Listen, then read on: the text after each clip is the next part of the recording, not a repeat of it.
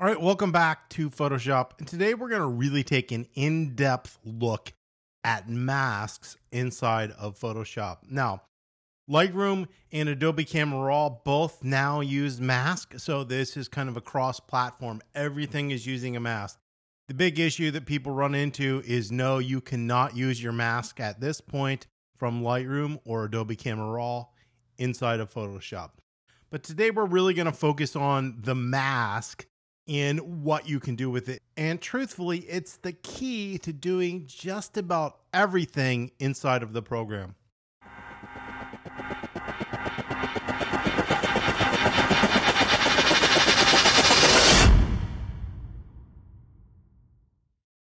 So we have this picture here of this pelican, and there are two completely different ways basically to make a mask. One is to use a selection, and your selections are over here. So we've got the lasso tool and whatever is below that. We've got what is new and worked really well, your object selection tool. Right here, we've got our quick selection tool. We could use the magic wand. You could also come up here to select, and you've got color range, focus area, subject, and sky, and select and mask. Now you can see because I'm in the object selection tool and I'm hovering over something, it is making a selection, all right? Now, by just making a selection and then left clicking, it's simply going to load that selection using your dots. And by default, it is not making a mask. To turn a selection into a mask, you would need to come on over here and click on your mask button, which is down here on the bottom.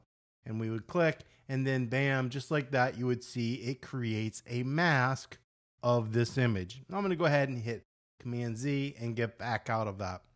Now, just because you can click on these different objects, that doesn't always mean you are done with what you need to do. So what we're going to do is we'll come here to the object selection tool. I'm going to hover over the penguin, and you can see everything in this pink color is what it's going to select. Now, for some reason, it's missing these areas. All right, that's not a big deal.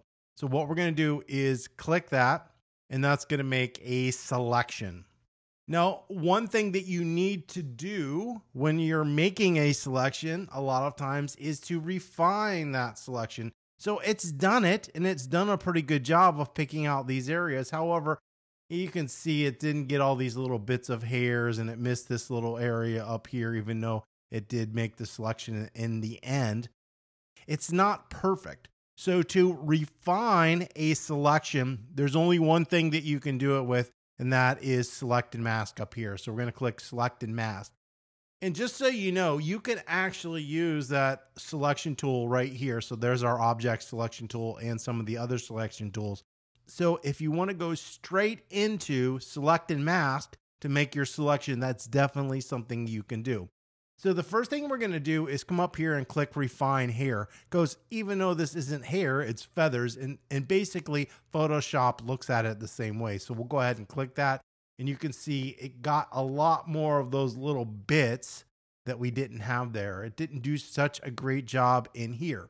Now, if you want to try to refine it even more, we have an old tool, which is called the Refine Edge Brush. So we can click on that. We can slide over here. This is our edge detection. I'm just going to use Smart Radius and let the computer pick what it thinks the radius should be. And then the way this works is I just make my brush just a little bit bigger than the area that I want to select. And you'll notice my brush is going to be half on the feathers and half on this kind of red area on the outside. And what I'm doing is just saying, hey, this is the location I want you to look at and try to do a better job of making a selection. And bam, just like that, you can see that is insane. That is so much better. So we're going to come in here. I'm going to reduce my brush size a little bit. We're going to do the same thing. We're just going over that same area. We're not going to go the whole way because it did a pretty good job. In here, try to pick this up. And look, if you do something and it doesn't do such a great job, hit Command Z. So right there, it didn't pick that area. So I'm going to hit Command Z to undo that. I'm just going to make my brush a little bit bigger, and we'll go out there, and you can see, yep, it's picking that area up and doing a lot better job. And then I'm just going to reduce my brush size, and we're going to come over here and try to get a better selection on the feathers there. Here, get that little bit. Then we're going to come over here and get this little bit. See if this can work there. It didn't do a great job there. So we're just going to undo that. Look, it's a tutorial. I'm not going to spend tons of time getting it. But yeah, it did a pretty good job in general now of making a selection on this image. Now, when you're working in Select and Mask, you have the option to output as a selection, a layer mask, a new layer with a layer mask, a new document, or a new document with a layer. In this case, I'm just going to use a layer mask. I'm going to hit OK, and boom, just like that, it is created this selection. All right, so for the next step, basically, I didn't want to select the background out in this image, even though that's what we did do. That's okay. I'm going to do something that's odd. All right, so I'm going to do a color overlay, and it's only going to be used so you can see how the image is being affected. So if I come here and I click on this, we're going to go to solid color, and we'll just pick a bright red, and that looks pretty good. And we're going to change the blending mode here to color. So basically, anywhere this is at, it's going to make this weird red color. So in this case, you'll notice it automatically created a mask.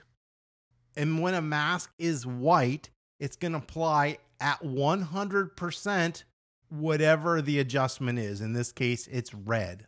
If I make that mask black, it's going to not apply any of it. So if I hit Command-I to make this black, you can see it's not doing anything. And what we're going to do down here, I'm just going to disable this layer mask because we don't actually want to use it on this image. So now you can see anywhere that's white, and in this mask right here, if I select it, anywhere that's white, going to show 100% of whatever this is to the left of it. In this case, it's a red color overlay. So if I turn this back on, you can see wherever there's white, it made the red color overlay.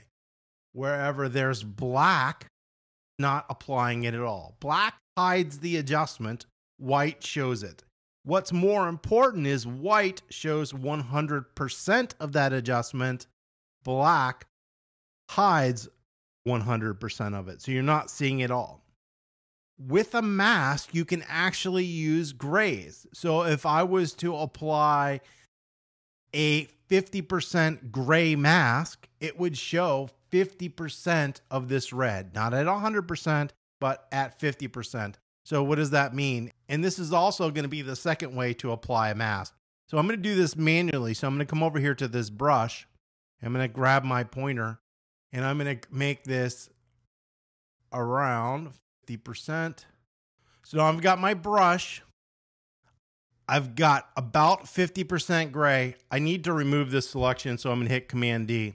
And then I'm just going to come in here, and you'll see that I've painted in 50% gray. Well, it's applying this red at 50%. So it's not doing it at 100%. It's only doing it 50%. And so what I can do is I can hit default. And if you see this, this is going to be 100. So it makes it much brighter at 100%. Your gray value is going to correspond to what percentage of an adjustment you apply to the image. So let's go ahead and undo that just so we can get rid of it. So you can see right now, it's only on the bird. So we're just getting that area. And when we were working on the bird, remember we had this little area right here where it wasn't done correctly when we made this selection. So we can manually apply that, right? We've got the color white. We're at 100%. I'm going to make my brush smaller, and I can just paint white, and that's going to remove it from that area. So now we're not going to have that little area that's messed up and doesn't look good. So if I option click back on my mask, when we go back, you can see now it's doing that perfectly. If I wanted to invert this, meaning I wanted the black areas to be white, which is the sky in the background, and the bird to not have the red on it, I can hit Command-I. We're inverting that. And when all we did was change that mask, now the white is out here and the black is here. So remember, black hides the adjustment, white shows the adjustment. So if we go in here, we see that red is being applied to wherever there's white, and wherever there's black, nothing is happening. So for some reason, if I wanted to plot a little bit of that red to this area, I could come over here, click on this, and we just want a little. So we're going to try to get it at about 25%. And I'm looking at this number right here, trying to get that at about 25%. All right, there we go. So now we're about 25%. So if I paint in this dark gray here, it's going to apply a little bit of that red. So now we've got a little bit of that red, because if we go in here and look, we can see there's that light gray. So it's applying just 25%. If I wanted a lot of it, I could come up here and go up to a whiter color and then do the same thing, paint it in. And you can see now it's applying that red color at a higher percentage. So we're getting more of it on that image. I'm going to clear this away. So I'm going to hit Shift Delete on a Mac, which just allows me to fill the mask with white. So it's applying everywhere. So we're not using the selection anymore. We're just applying 100% of this adjustment to this whole image. Command I inverts it. Now it's not applying anywhere. Remember, I said there's two different ways, and I showed you one, and just so you can see it and it makes more sense, we'll still use this gray, whatever it is. So by using a brush and painting into the mask, you need to make sure that the color isn't selected. You can see it's got like these white brackets around it. That's saying that select.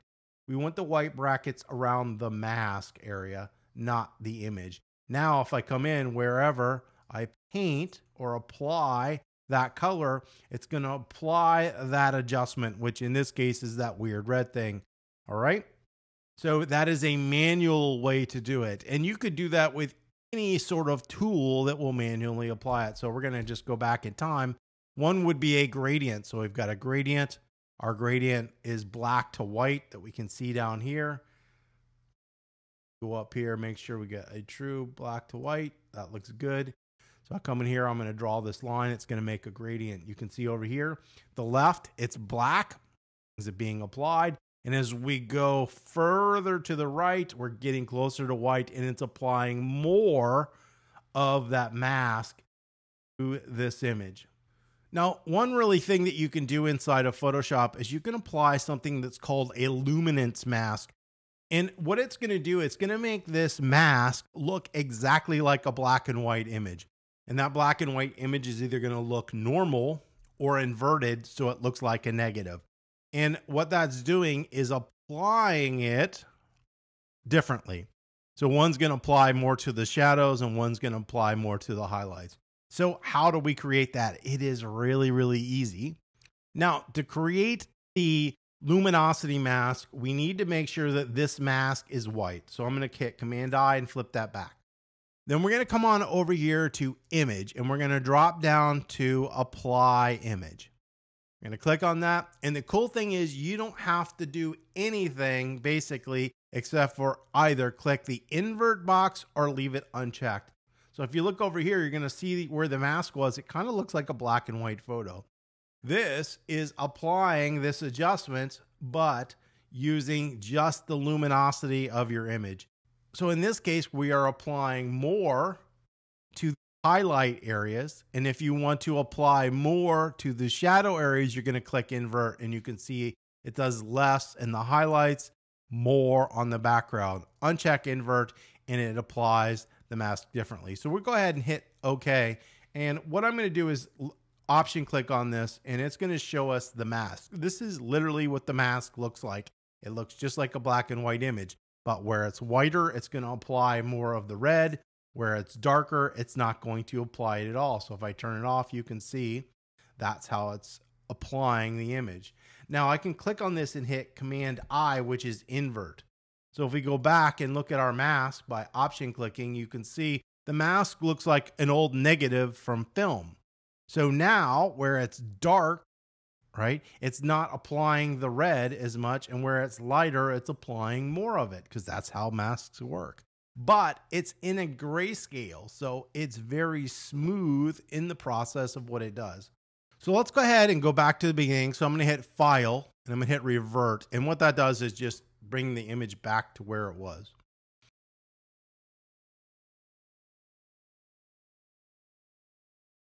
All right, so we've got the bird back. So in this case, what we want to do is we want to lighten the darker areas of the image. We're not going to make a selection in this because we're going to use that luminosity mask. So if I want to lighten those areas, I can make a curves adjustment and I can lighten those shadow areas. We're going to adjust this curve so it doesn't really affect whites. Don't worry about what it looks like. Isn't the point of this video. But right now we've got just a plain white mask. We don't want that plain white mask. And remember, we want it to just apply to the shadows. And that would be difficult and very time consuming to go in here and paint or apply to all those areas. That's where this luminosity mask comes into play. So we're going to go to the image, drop down to apply image. We know that if we check the invert, it's going to apply more to the shadow areas. We're going to hit OK. And you can see we have that inverted mask. All right. So wherever it is dark, it's not applying that brightness adjustment. And wherever it's lighter, it's going to apply. So right here, it's going to apply a lot of that. And right here, it's going to do just a little bit because it's gray, right? Remember, the grays also affect how this works. So let's go ahead and option click this so we get back to the beginning. And what I'm going to do is turn this on and off. All right. So what you're going to see is how this mask is applying this brightness adjustment to this image. So if I turn it on, this is what it looked like. If I turn it off, that's what it looks like now. You can see more of that adjustment is being applied in the dark areas, and where it's really bright, it's not even affecting it at all. So we're just doing a little bit in those bright areas, and we're allowed to really open up that back area of the image. Now, the cool thing is, what if you want this to be a little bit more extreme? Well, you can actually apply a curve to a mask. And one trick is you can't use a layer adjustment mask. You need to use the straight curve, meaning you would need to go to image, adjustments, curves. You could also use levels or brightness. It doesn't make a difference. Or in my case, I'm just going to hit Command M. That would be Control M on a PC. And I'll bring this over here so you can see this. And as I open up the highlights, I'm changing the way the mask works. So I'm going to hit Cancel, and I'm going to apply this mask here so you can see what's happening. So Command M, and watch what happens as I do this. Remember, I'm not actually brightening the image. I'm brightening the mask. So I'm making, in this case, it apply more to certain areas because I'm brightening areas of the mask. I can come over here and increase that so I'm doing less of the white. So where there's white, we're getting less of that adjustment. And where there's kind of a gray to dark, we're getting more of that adjustment. I can hit OK. I can click on this. And now we're getting more of that brightening in this area because I've changed the way that that mask works. And if I go in and I brighten that, it's changing. So as we change the curve on the mask, it's changing how this adjustment is being applied to this photo via a luminosity mask. One issue that you occasionally run into is sometimes when you make an adjustment, it's just a little bit too bright. So if you do come in here and lower the opacity, it will lower the amount of this adjustment on this image. And so we can kind of refine that area there. Well, hopefully you learned a little bit about how masks work inside of Photoshop and the different ways to apply them. If you found this video helpful, it would be great if you could give us a thumbs up. If you have any comments or questions, you can always leave those below. And don't forget to subscribe.